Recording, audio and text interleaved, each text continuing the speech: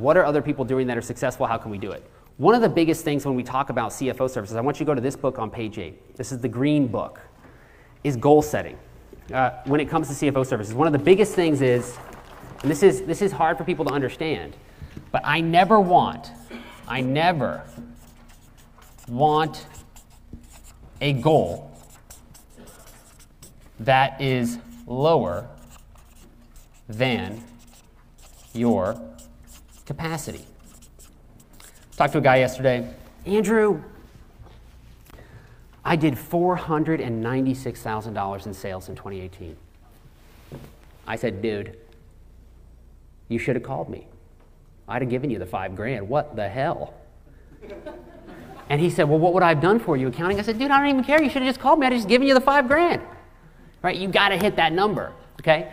Now, that's not why I tell you the story, though. I tell you the story because I asked him, I said, dude, but honestly, I know I'm joking a little bit, but you hit 496. I said, what's your goal for 2019? He said, well, I really want to do the 500,000. I said, what in the hell, right? That is completely, I said, dude, thank God you're on this call today, right? Because I swear, what your concept is of what you're capable of between the beginning of this call and the end of this call is about to change big time. Because that was some bullshit, right? I did 496, and next year I'm going to do 500. Wow, that's some bad thinking, right?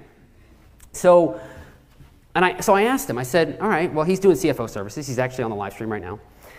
And I said, okay, so, well, all of 2019, I know beginning of this call, you want to do 500. How many clients could you onboard a month? You've got a team. You've already got a couple people working with you. Too many, but you've got a couple people working with you. How many clients could you onboard a month at $1,000 a month or more? And he said, well, I have to think about this. He's calculating his head. He's got the staff. Okay, I've got this other thing. Well, it is tax season. Okay. Okay. I don't know. Maybe 2 clients a month. Right, which is a problem, and we'll talk about capacity this weekend. 2 clients a month, right? 2 clients. Now, and I asked him, I said, at $1,000 a month or more, right? So, and I didn't specify what particular levels of service, what the scope is going to be, what the price is going to be, and we're going to talk about all that this weekend, but I just don't think about mechanics yet, right? Don't think about all the bullshit and the mechanics and the hiring and the onboarding, all that. We're going to get there, right? But right now I want to focus on the big picture.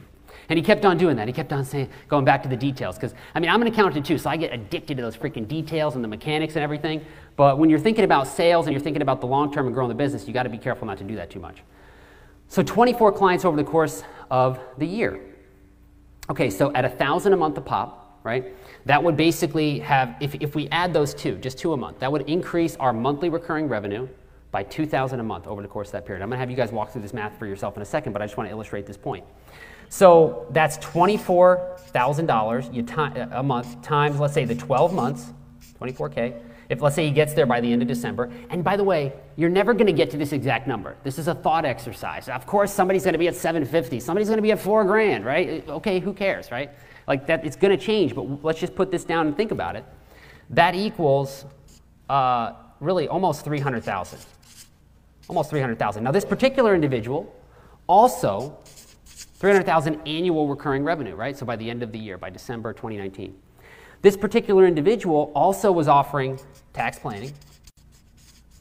He's also offering tax prep for the business returns and the individual returns. And I think when we added all that up, it ended up being something like, I think it was 568,000 based on his pricing, his averages. Additional, right?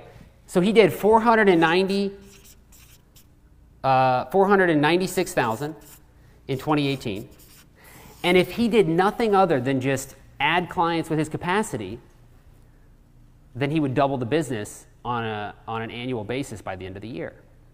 And for the life of me, I can't understand why you would have a goal that would be less than your capacity. And honestly, think about it. Let's say 6 months through the year, he keeps up pace on this.